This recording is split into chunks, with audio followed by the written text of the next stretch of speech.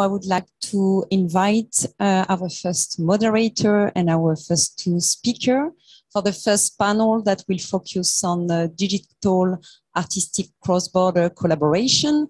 And the moderator is Chiara Organtini, and we will have two speakers, Petra Hannus and Alma Salem. Please welcome.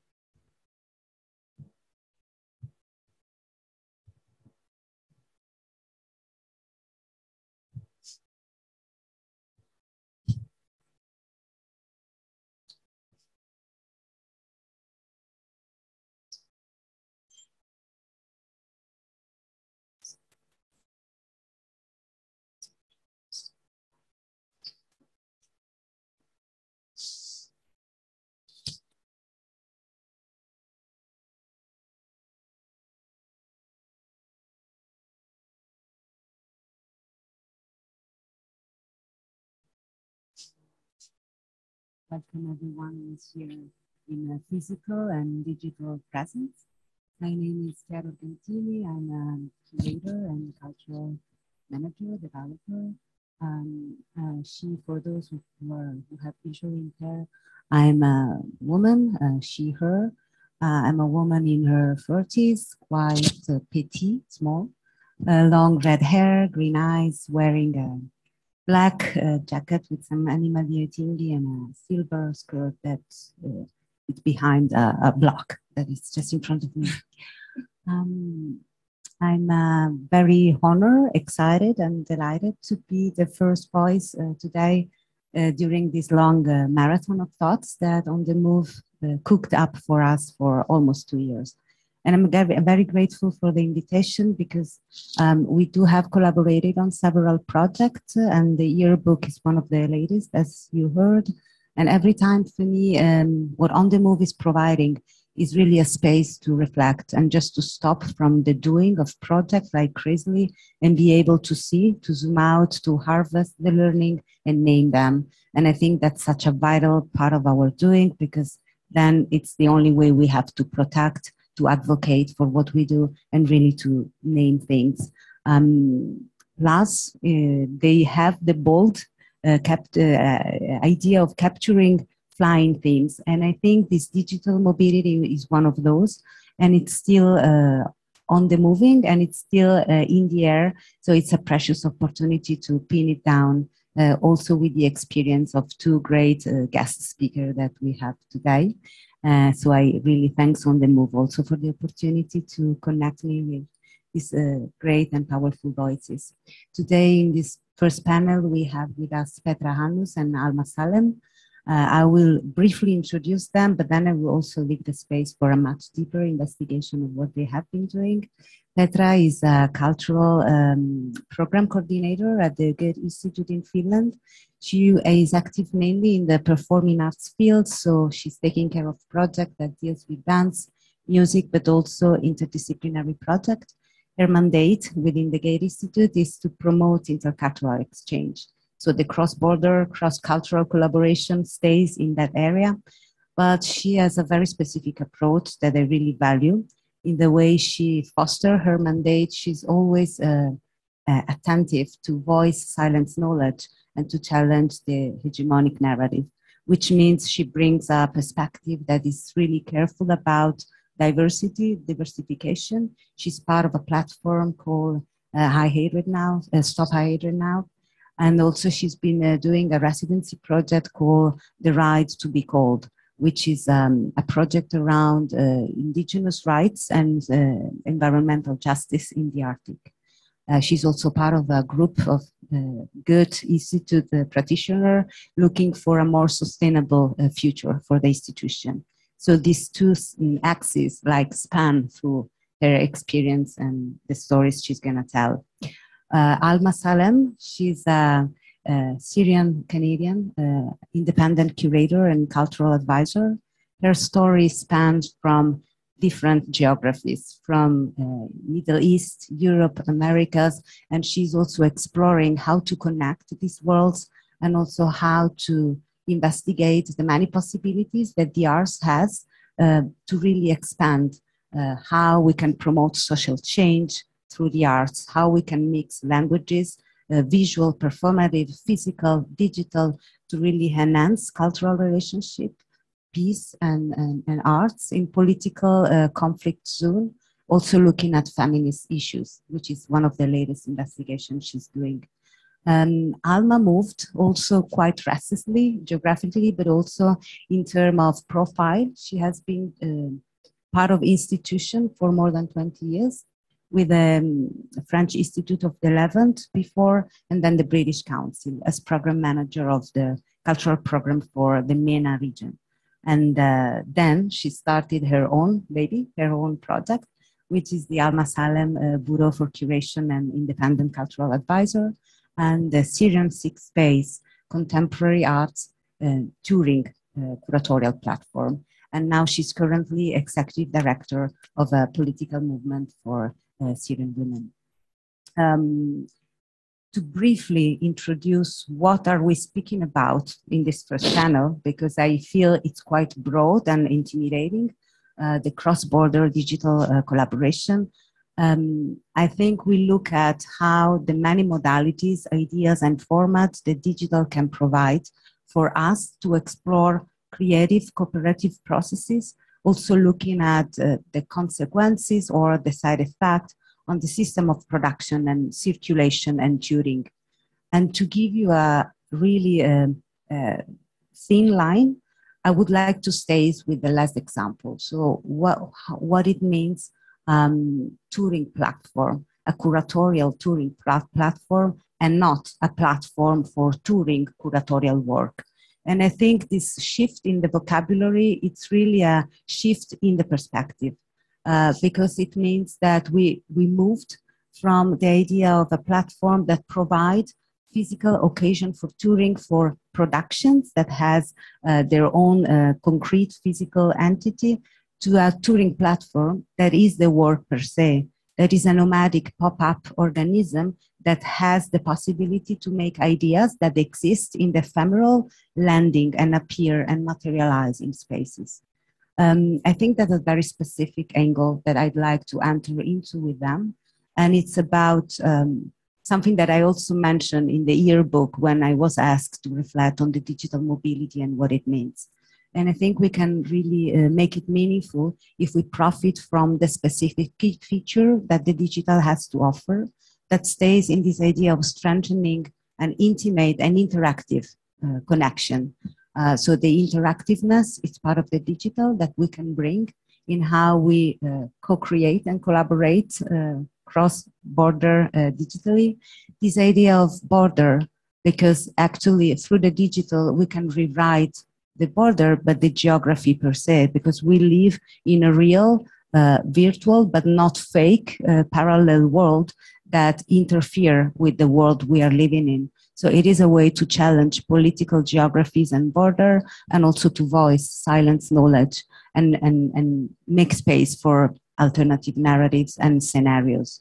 And on that side, I think it's important also to enter in a mindset where it is not or, it is not physical or digital. So there is always a hybridity, a meta-physical and not metaverse space in which what we do in the digital has a sensual impact on our experience. And maybe that's relevant considering the performing arts field.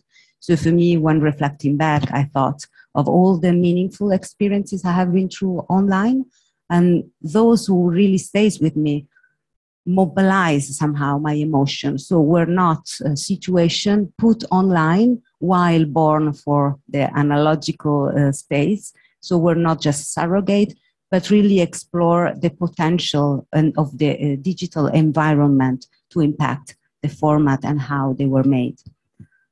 Having said that, I don't want to take so much space and time from the reflection and the stories we're going to hear today. But to enter and connecting this frame with their own story, I would like to start from the personal and start from the essence. So not necessarily in the digital feature, but to be able to move a meaningful cross-border collaboration in the digital.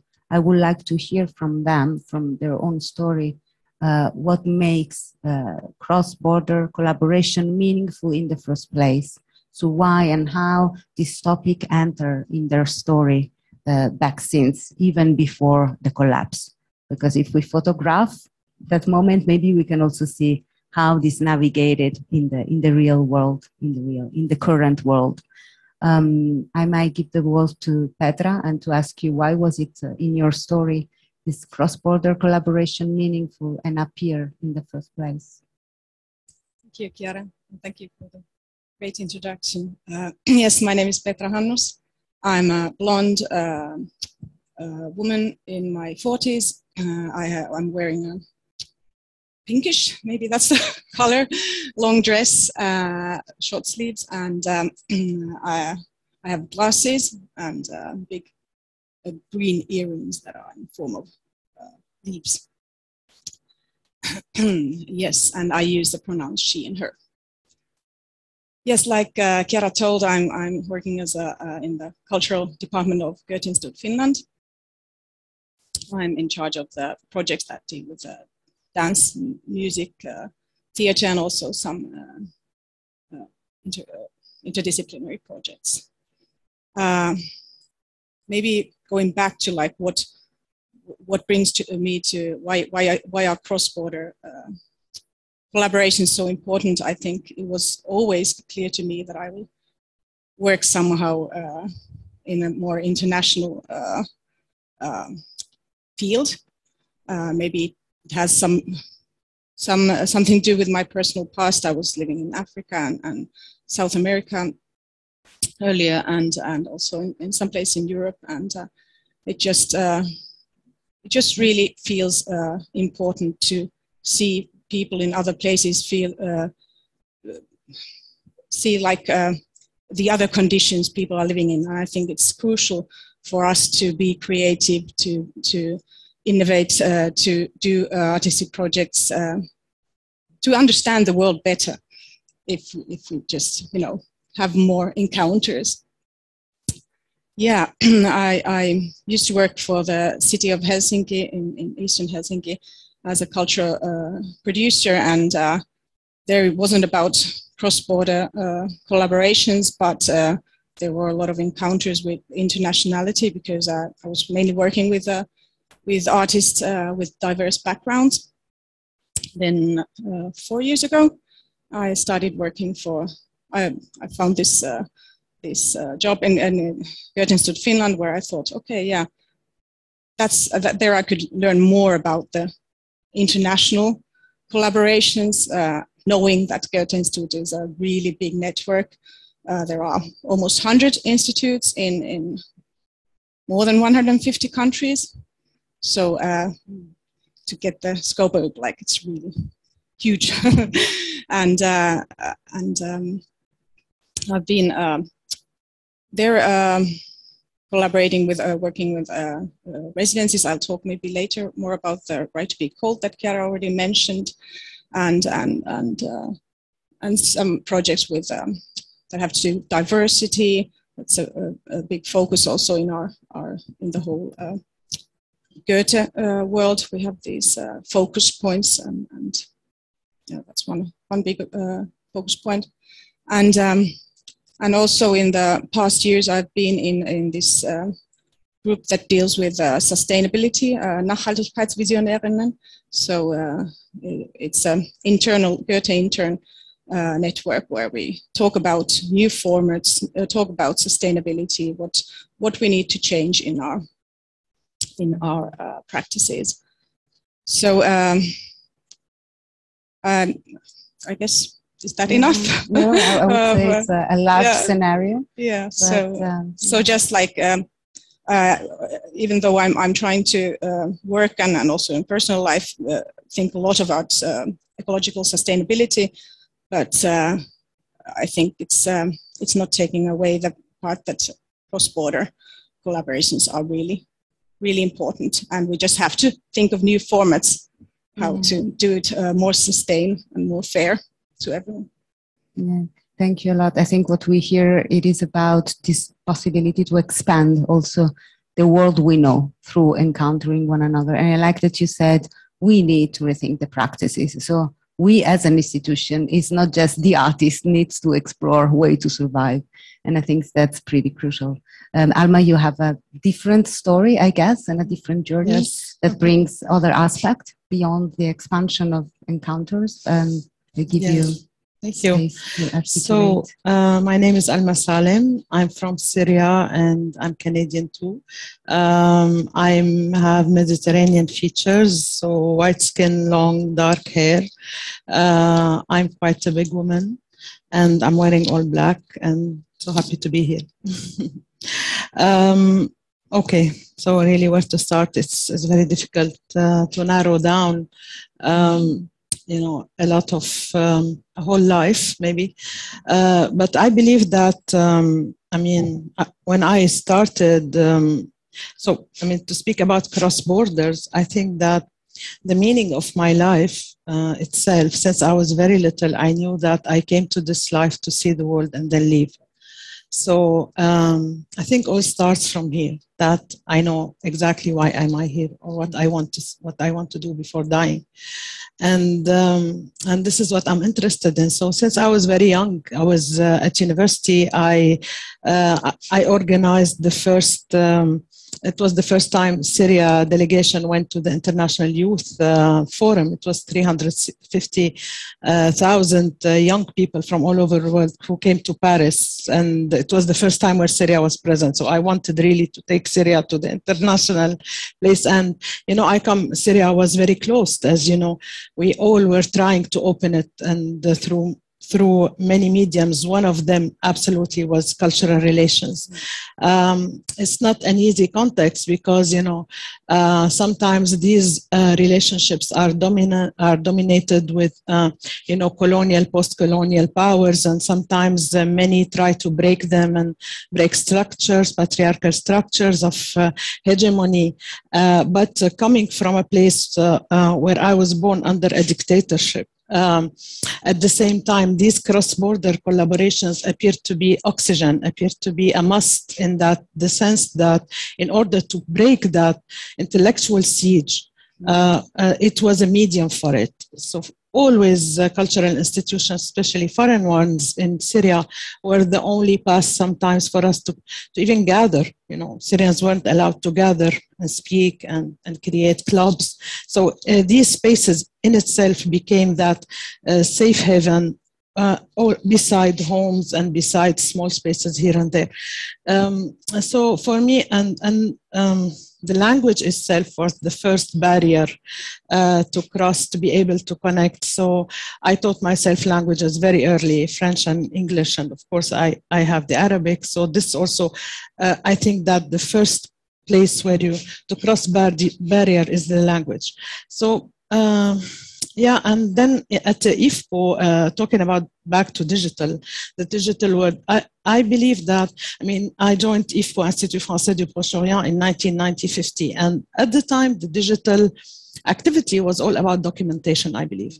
That was the key aim for it. It was a moment of an opportunity to access, to give more access. So we digitized in order to open archives, in order to give access to people who can't get into the physical mediums, to touch them, to also rely on them academically in research and so on. So I archived 50,000 photos from World War II and 7,000 map. At the time, it was the, you know, the Force Française Libre du Levant photography, aerial photos on what you call daguerreotype. You know, maybe some of you would know. It's very interesting. So some of them I printed for the first time and then digitized them. So that collection is all online now. And it's not only aerial photos, but it's every single stone that was found in an archaeological mission in Syria. So, you know, when the war happened in Syria, I was felt such a blessing for having done this over 11 years. That weren't easy. You know, me sitting in a basement in Damascus working on this, and at the basement also of the National Museum sometime. Yeah, and then the value just suddenly appeared of digitizing, that it's about, you know, conserving heritage. And I believe that before we go to art, we should set the stone with heritage, because heritage is the trace, and being able to set the stone of a trace, and then you can move to futures, and then you can widen the imagination. So these were my first 10 years. And then the second decade started with the 2005. I was working with the British Council, and this gave me an élan, like a push for cultural relations. It was the trend at the time. This is the word, the buzzword was cultural relations, intercultural dialogue, cultural exchange. Maybe some of you in the room remember the 2000s, the millennium, when we started. And the millennium was a moment also to bring people together, because it was like, you know, the Olympics in a kind, like everyone wanted to meet, everyone wanted to work. And I believe that at time we were more analog than ever before. We were traveling and creating forums and cultural leadership gatherings. And it was the moment of mobility. And the convention, 2005 Convention for Cultural Diversity, also pushed that into looking at the peripheric, cultural peripheric of Europe, and cultural, and the Mediterranean too, and North Africa. All that movement was happening there. And it was also a very exciting time where we made artistic friendships. And I believe that this set a good, a good base also to be able to move into the digital era with strong relationships. So we know the people, but I think that this is something we should never forget, that those who managed to get together knew each other first. Those who created the best digital experience are people who came in person together, who trusted each other, who had a nice dinner together, who had, as we say in Arabic, salt and bread, you know? So, yeah, that's it. I mean, I think that is it. Maybe I will leave the third, really the actual digital work to another. I think we already enter in that sphere. The reason why I wanted to start so far away, it's because exactly I was curious to listen to the essence of cross-border collaboration, so what it means and what it can do in order to move it in the digital sphere. And I hear interesting topic here that goes from the possibility to challenge space with, you know, expanded geography, but also to challenge time, because through conservation, archiving of knowledge, exactly there is the possibility to accompany something that is living in the past and in the future. And I think that's an interesting also breathing space that we can explore, plus this idea of having real connection, real that can be physical because we have been meeting before, but also real because the way we come together online has a specific capacity really to get us intimate one another. So coming from this huge topic, I would like to explore also in a very honest way with you some examples or stories coming to the pandemic and what happened that function or not in your opinion. So when was a project really meaningful? What can be done online through the digital and what cannot be done? Honestly. And this conversation sparkled with Petra because she was also very direct, saying, okay, but not everything can be moved online. So I'm curious to hear what can and what cannot, and also why. What's your opinion on that? Yeah, good question. I have to say that I'm really glad and surprised how quickly Goethe-Institut actually reacted when COVID started and all the lockdowns and this how to say, complete full stop. So there were a lot of digital offers and for example, there was from our music department from München, there was a digital or virtual partner residence fund created very quickly. And it was supposed to be only for the first year, but then it went further, and there were a lot of online, completely online projects. I researched some before this discussion, and I was last week in Berlin in a festival about feminisms organized by Goethe-Institut Frequencies, it was called. So there I met some colleagues and heard from many very interesting online projects.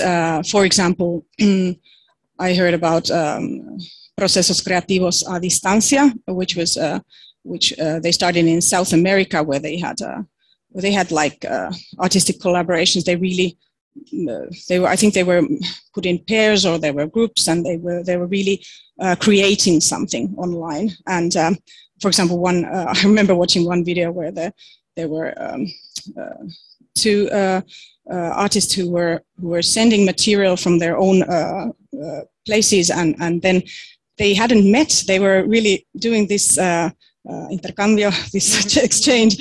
And they had met each other, and then at the end, where there was already something created, then they met for the first time, and that also in online. And then there was like in Sudan, there were really interesting, completely digital, like there were a lot of digital residencies.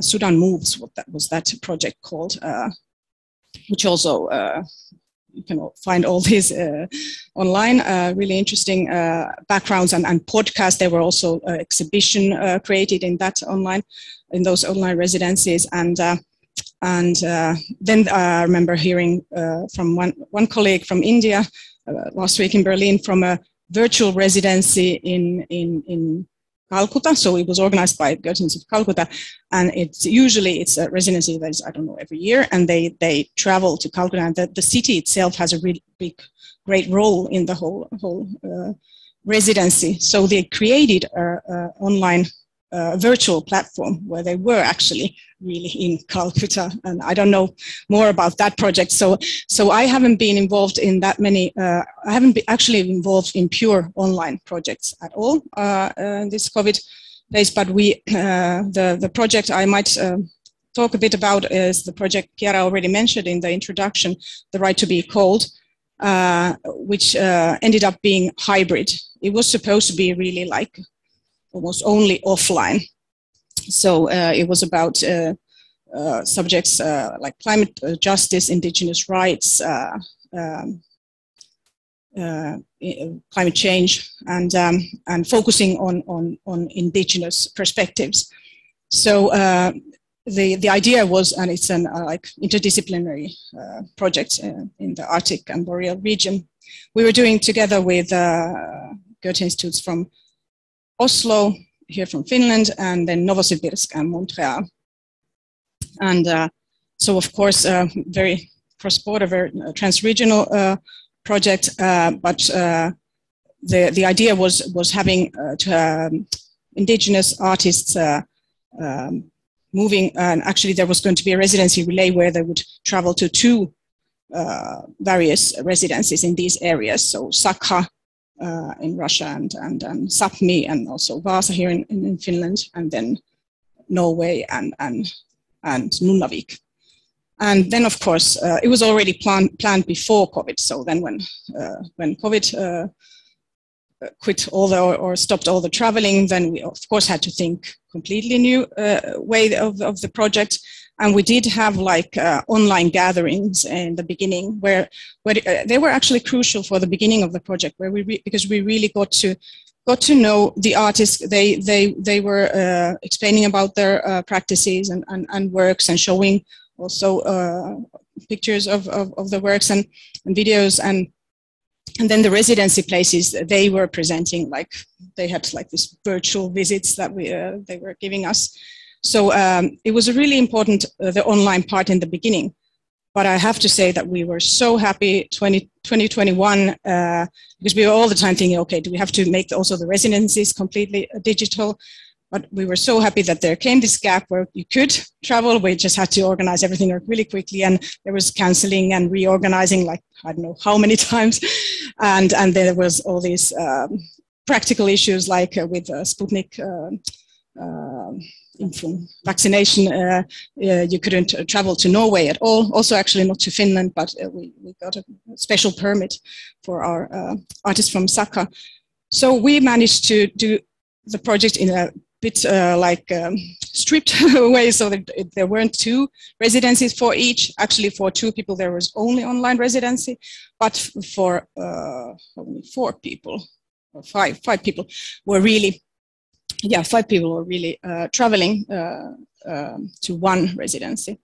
And there we just saw when we had that, because we had the honor to have 3 of the artists here in Finland, 1 going to Sapmi and 2 staying in Vaasa and Malaktaan, and we just saw how extremely important that live encounter was for all of them. For example, our artist from Tatiana from Saka was telling me afterwards that she can't describe how important it was for her to have these discussions with Niap, artist from Nunavik, who was staying with her. Like they had 2 weeks time where they were both staying in Malakta, and then they had both time apart. And it was so crucial for her having these discussions and understanding that there's a person from an indigenous nation from very far away who's dealing with the same kind of problems as herself. So for me, it was hybrid, but for me, the most important part was the offline part, I have to say. But it is possible to, for example, to build trust and have the encounters that we did in the beginning, but somehow it went to another level when we came offline. And yeah, I mean, thinking of like who can travel for us, well, of course, think of on the sustainable way that like not letting people fly into Finland for one performance or one presentation or so. So we try to really think of the sustainability issues, but we also think of like who is traveling. I think that in this project. That's exactly the right question to ask. I was very interested also in how the digital cross-border collaboration applies to institutions. And I hear that before the pandemic, maybe most of them could not explore properly the resources that the digital offer, also in terms of restructuring their own infrastructure globally. And I was struck by hearing that most of the places you mentioned are located in the global south. So how also this global north, but also you mentioned other examples. Oh yeah, the other ones I don't know. Reaching out like faraway branches. So again, we see the digital as a way to re-explore the geographical agenda also of an institution that can answer this question: who gets to travel and why? So how this parallel geography is exactly a way to rewrite our power system and our world. And to this topic, I think, Alma, you can open up a lot of perspective, exploring the digital as the real environment of a project that is born in that space for choices or not, but really exploring at the maximum the potential of that dimension. Thank you, Chiara. Yeah, well, I mean, to continue the story, I mean, after this phase, 2011 came, okay? It was the Arab Spring moment in the region. At the time, I was leading on the AEST programs in the Middle East, North Africa. So this means 17 countries. So where really everything was happening. So I was in Tahrir Square. I was in Habib Bourguiba. I was in Erbil. I was, of course, in Damascus and Beirut. And I think that it's very important to remember because it's always considered that the Syria model as a digital cross-border model is an outstanding one. Like how Syrians came virtually, maybe not digitally, but how they virtually came together and started creating. But we always need to remember that this need was created on the street. It was created with actual, blood and dancing and chanting and it was created in the public place. And then suddenly, with the absence of the public space and the access to it, where all the artists had to flee Syria because of persecution, and then not only artists, because 7 million people suddenly left Syria together and 7 million were displaced internally. So we're speaking about 14 million. And practically, in terms of geography, Syria disappeared for as a common space, as a common place. So Syrians turned from being in a place to a space. I believe this is a moment of a digital transformation. So the digital world came to offer a space to replace the place that became impossible. I mean, at that moment, we created projects especially in the Levant, North Africa, and the Gulf, around 300 grant, and to capture the new voices and capture the vibes of the streets. And then while we were creating these projects, they appeared to be happening online mostly because of many factors. So the digital space responded to the fear factor. Okay, so it was, you can be pseudonym on a digital space. No one would know who you are. So it gives kind of protection in the case of persecution. It created a space for exploration, research, collaboration, so where people needed to meet. And I specify here mainly Facebook for Syrians, because we spoke about the Syria Facebook at the time that popped up online, and even my mother and grandmothers, and they were all suddenly on Facebook, and it's still the most vibrant Facebook.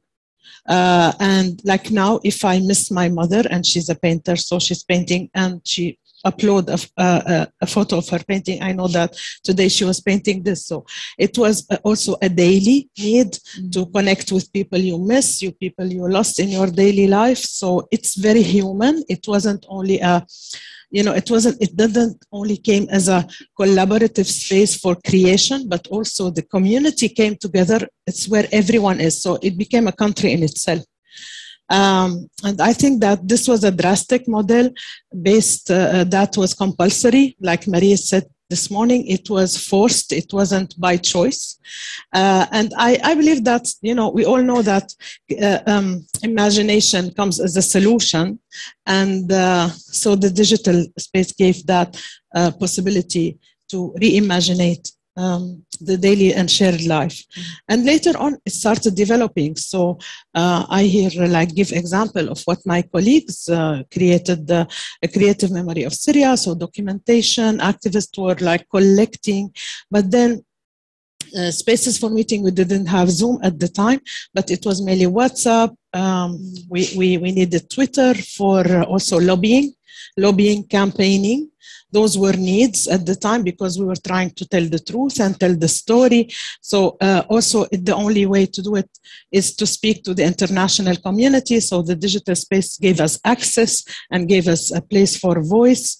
And at the same time, in terms of artistic collaboration, at the time, I was trying to define this theoretically. So I found the third space theory of Homi Bhabha. Homi Bhabha is in the 60s, he imagined the virtual space as a space that is remote and physical at the same time, and where people can come in all kinds of identities. So it broke the identity structure, the geographies, the historicality, the power dynamics, and it was so inspiring for me. So I created the first exhibition I did when I became a curator. And why I became a curator? Because of the need of sophistication. So conceptualization also became a refuge for me to be able to bring together the physical space and the digital space, and also all types and all kinds of people who needed to come together to create a meaningful product online. So I think that the digital space not only allows for artistic collaboration, so it's not only between artists, it's where, politicians come, journalists comes, activists comes, audiences are there. So yeah, we needed to bring all types of people together for that space to be meaningful. And this is where I created Syria 6 Space later on. So third space was the first exhibition in London. It toured to Ireland and then to Brussels at the European Parliament. So it's kind of a complex structure that brings the political need with the digital tool. And at the same time, the possibility of an in-person meeting, because many Syrians, they couldn't get access, they couldn't leave, they don't have visas, they can't travel, they don't have mobility. So the whole concept was where artists cannot be mobile, their art can. So it was a realization moment. So you could, I think every artwork, starts with that magic element, surprise element. And I believe that this is what the digital space gave us. It gave us the ability to constantly have a magical moment, to realize what desperation and, that feeling of inability, getting stuck in a place where Putin is bombing Syria. You all know now what it means. At the time we were screaming and saying, and no one understood what it means. Like this, the chaotic, meaningless bombing that no one can understand why. And it's the same today with Ukraine.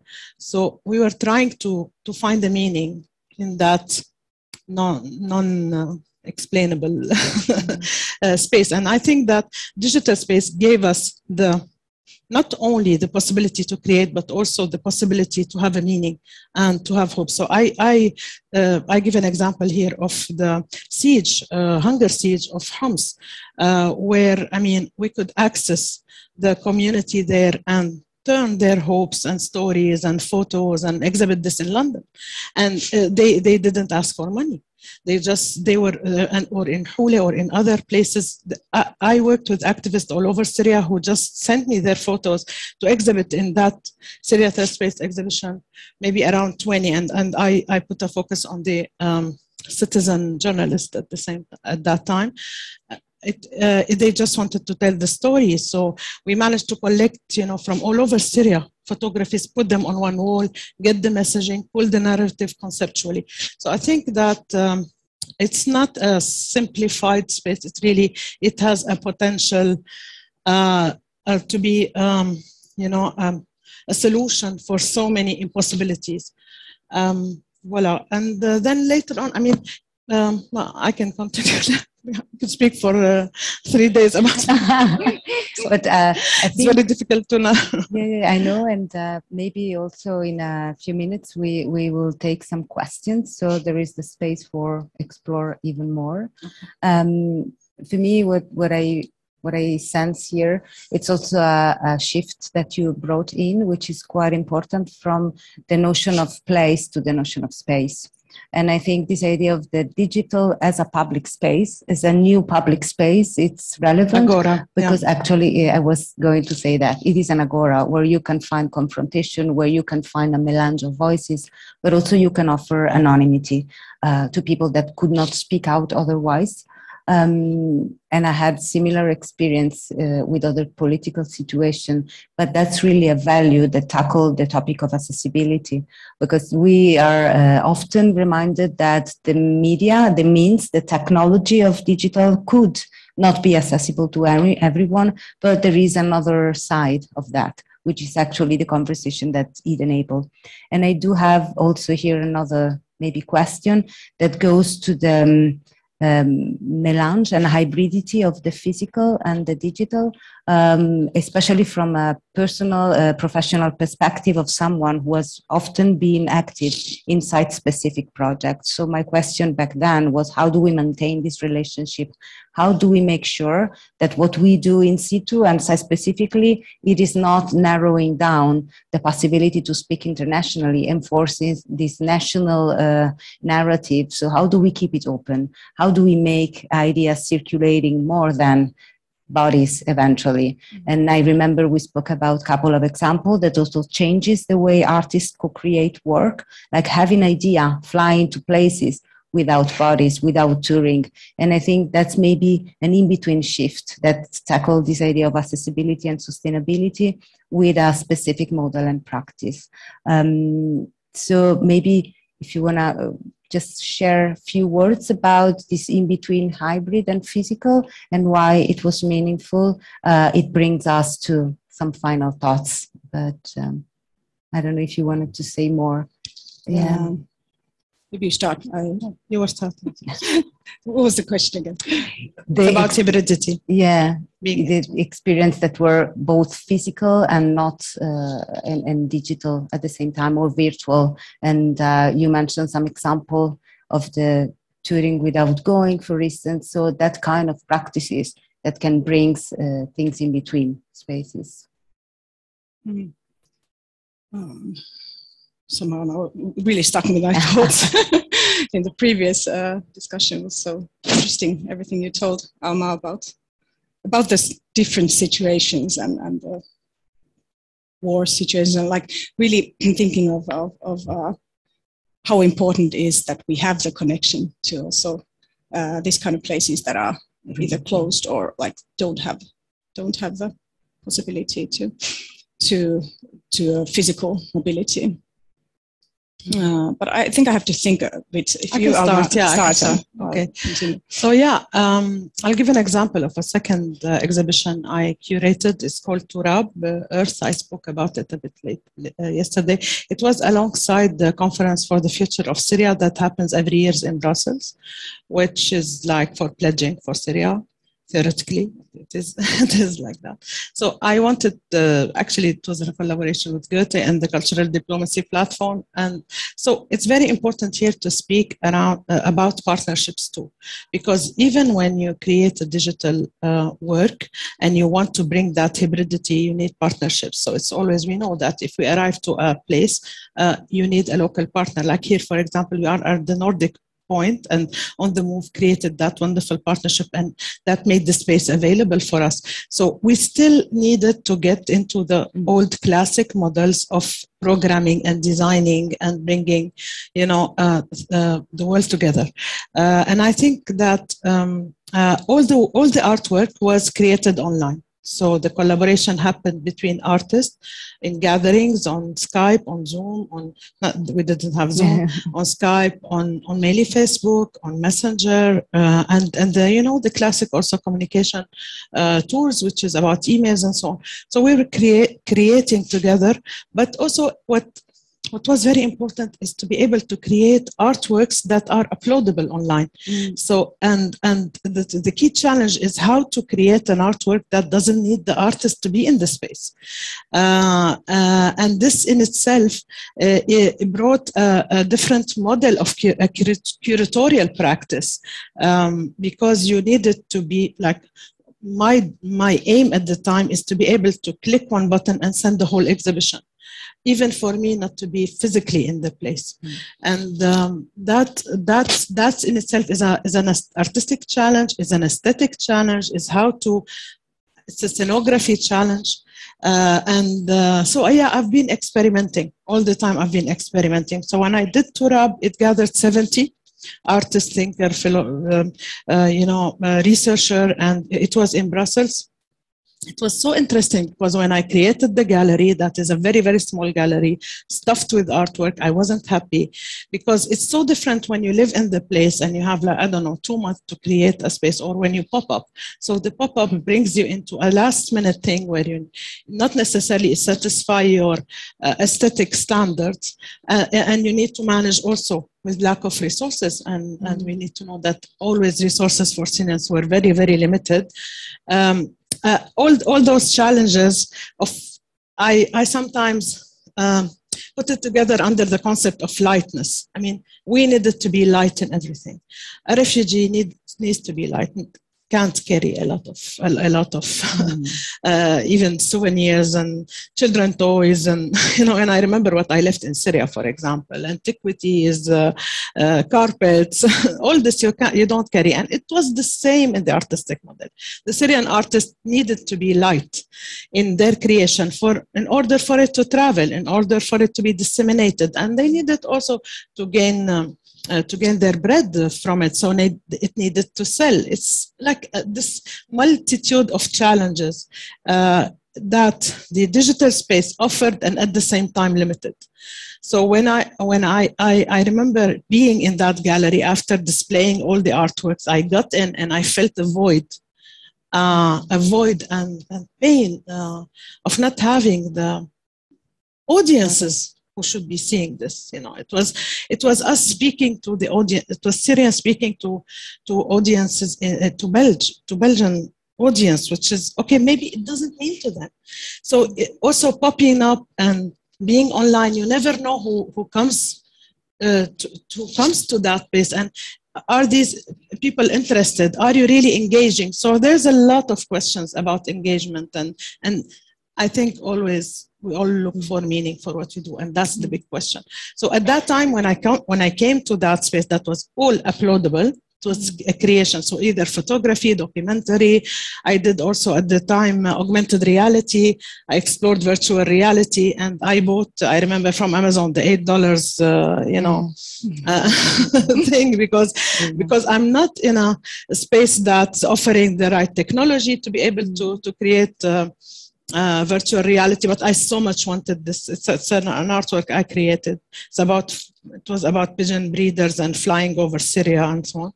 I don't want to get you in that place, but anyway, and that void. And then I started contacting Syrian artists in Brussels to come, and performing artists specifically, to get the place live, and musicians.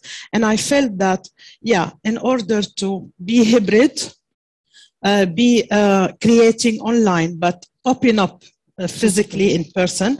When you pop up physically, you need to have a physical experience. You need to have an in-person experience. So this is where musicians in the place are important. This is where dancers are you know, they turn that place live. You can just juggle wherever you want with the uploadable artworks, but when you meet, when you gather, when you convene, this becomes a totally different dynamic, and therefore totally different artworks. And yeah, it's all that. And I just want to finish by saying that now I'm launching my new exhibition. It's called Wave in Paris on the 1st of July. If you are in Paris, please let me know. I'll be happy to invite you.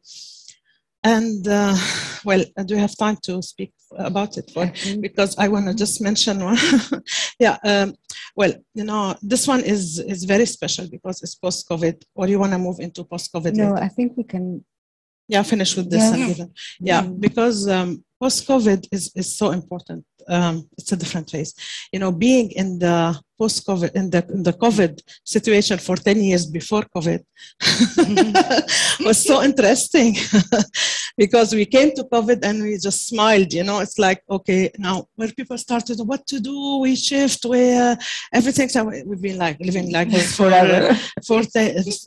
9 years.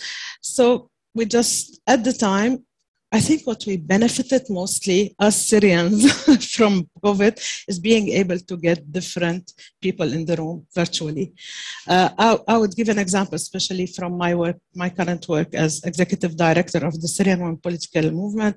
We managed to get Peterson in the room for our General Assembly conference. We managed to get, you know, the special envoys for Syria, foreign affairs, everyone, all the decision makers we couldn't reach in the in-person place, the physical place. They were attending our conference. So all the political aspect that we were looking for and coming to it from the artistic place to the political place, I think it suddenly changed. And I found myself like in that place, actually turning from being an activist to someone who was doing actual politics at the, you know, being at the Security Council, working for a project at the Security Council, Human Rights Council, and all those places that COVID really helped us to bring there, but also our networks and our work and the meaningful cause. So there's always, it all goes down into the need at the end and into the cause. If we don't have a meaningful message, if we don't have a meaningful cause to put online, then people will just scroll down. Yeah. So I think we always need to come back to point 1.0, which is about creating great art that tells a great story. And even a great story cannot be told with poor art. So it's always about having quality of great art, and at the same time, a meaningful story for visitors. And also sharing, I think, is a big word. Like having all these great projects and concepts and formats you mentioned, didn't you, showing without going? I thought it was a fantastic idea. A couple of artists just collected so many various examples of real formats that can be touring without a person, or at least without a group traveling, and also made me think, that website also made me think of the importance of our networks and collaboration, also not only between artists but also between festival directors, producers. Like we were together with Goethe-Institut London. We had a project, or they initiated a project, Imagining Futures, where festival directors from all over the world were discussing the future and the role of civic society and the future of art in future and theater in future, and I think that kind of it wasn't a very big group, but they were like from all over the world. So I think that kind of curatorial meetings, groups, teams could be very important in order to travel less, to how to say, spread information on various interesting concepts, projects. Someone tells in that group, hey, I've seen this amazing performance. And so like not everyone from that group, for example, need to travel. So I think we really need to think of the privilege, like who gets to travel and yeah. And to make it meaningful at the most. No, I think in different dimension, but there is a common line that is bringing together people that could have not otherwise through the digital, thinking about the circulation of knowledge. Might be an artistic, vessel of knowledge, or a political issue and situation. And also, this idea of creating online for the physical, or creating physical experiences that use the digital. So it's different model with the same, let's say, final aim, which is to offer compelling experience that can twist a message. Otherwise, we're just using the digital for playful, entertaining way. And that's exactly far away from our purpose. Can I just add here that the experience is very important, because what you create digitally, like as digital artworks to be displayed and exhibited in the physical space, might not necessarily be interesting when it's virtual. So when you create virtual, you need to create virtual. You need to create a virtual interactive experience and take into consideration that space in its totality. So just having materials or artworks that were created and just uploading is not really curating digitally, and that's a learning I've had, because I've done twice. Two of the exhibitions I curated were online, one with a website. Two actually were created for it, a website. Still, I'm so not satisfied with those websites because they didn't even bring the concept. And I'm still looking for to create a digital experience that will give similar, similar experience for with the physical space, and that in itself is something that we need to develop, I believe, as tools. And here I just want to say that I founded a museum called the Freedom Museum, registered in Montreal. I just closed, and my aim was like, okay, I'm curating this exhibition. I wanted to. I had a question about the continuity and the audience and the sustainability. So and then I closed it because I felt that during COVID, I did like a small survey with users, with users, with mainly art professionals around me, and I asked them, did you visit a virtual museum? And no one said yes. And so I felt that, okay, I don't wanna go into that place. I just wanna continue popping up and experimenting, because I feel that it's a time for experimentation. Just want to add by saying that by the end of COVID, two key changes in the digital world happened. One is the metaverse, and the second is NFTs.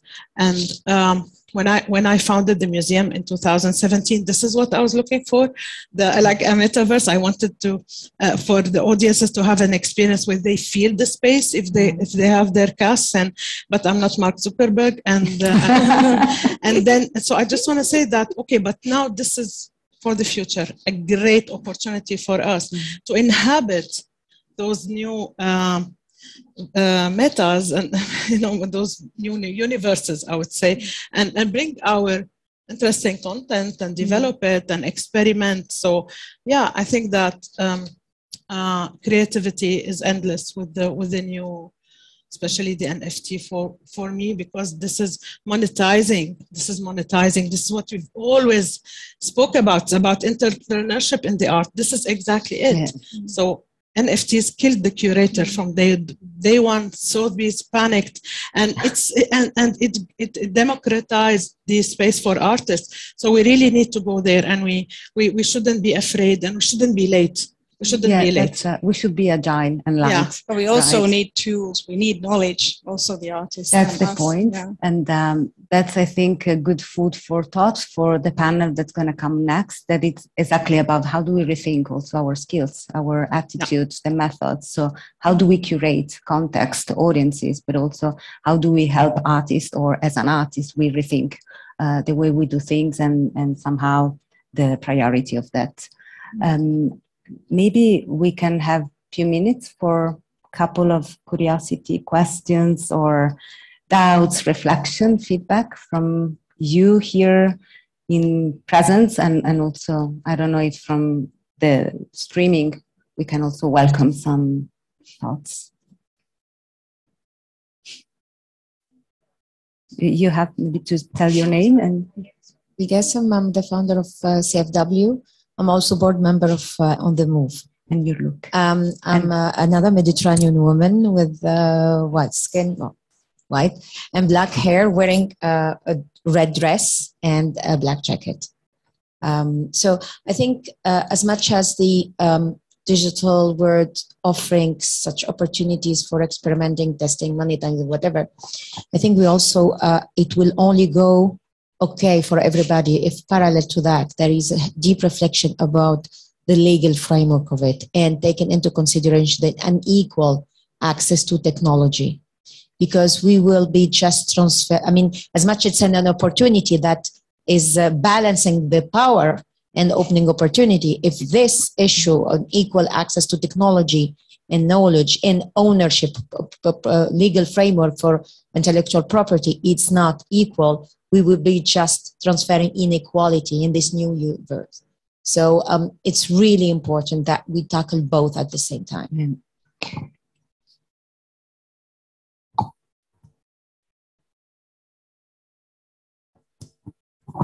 Hi everyone, Bojana Panevska, advisor for Dutch Cultural Trans Artists from Amsterdam. I was listening to you talking, and you had like great examples of how internet and how artists and how we all use the internet during the pandemics. What I see is we are still in the honeymoon stage of the usage of internet. It's like when internet started in the 90s, and it was a free space for everyone, getting access to everyone, getting information to everyone, and then things started to clarify in a sense of marketing. Then came Amazon, then came Google. So then came the giants, then came the monopoly over internet. And my question is, where do you see the future of digital mobility, having in mind that we are also very fragile in this situation? We still haven't been obviously abused in giving our living rooms, our bedrooms, giving complete access to our lives. And it gave us so many good things, but where do you see the future with knowing the fragility of it, also for security of so many artists and cultural professionals that are in precarious situations? That's a very large one. Yeah, I can answer. You want to answer? Yeah, well, I think the simple answer is inevitable. It's like this is a place that we created as humans, and it became bigger than us. I mean, 10 years ago, when everyone was speaking about globalization, like people used to, cultures, identities, what will happen? And then today we managed, us as humans, to overcome all those barriers and challenges. But in any case, I don't see that we have an option to stay outside, to bring down the net. So I think that we need to have our, democracy. Democracy is not something we establish and then we forget about it. Democracy, we need to work for democracy, freedoms, and rights every single day. Because the minute you turn your head, it's gone.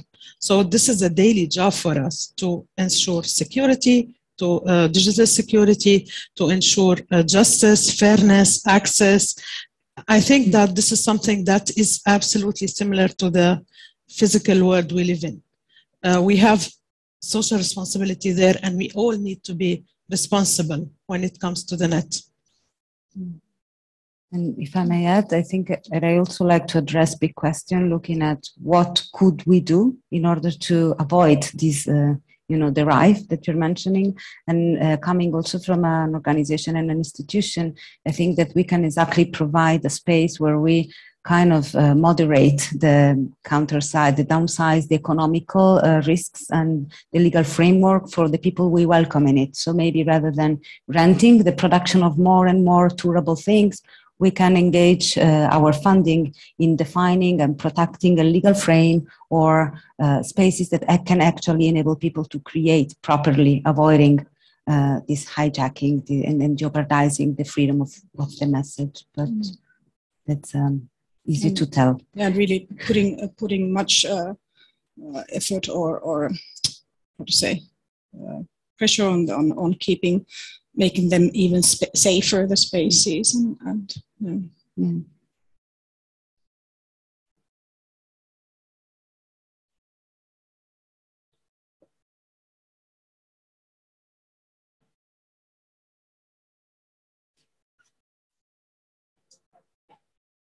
Another dimension, partnership on culture.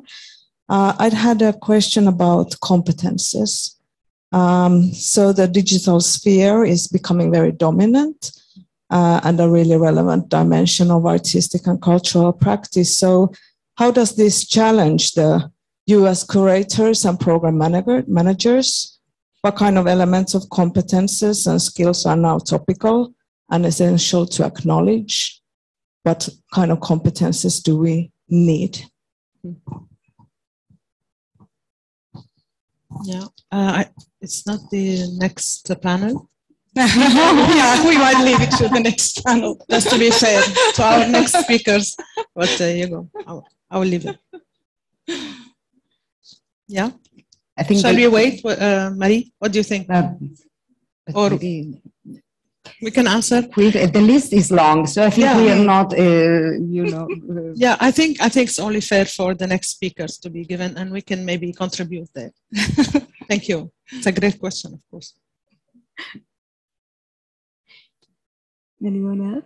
Unless you have time, that we have to fill.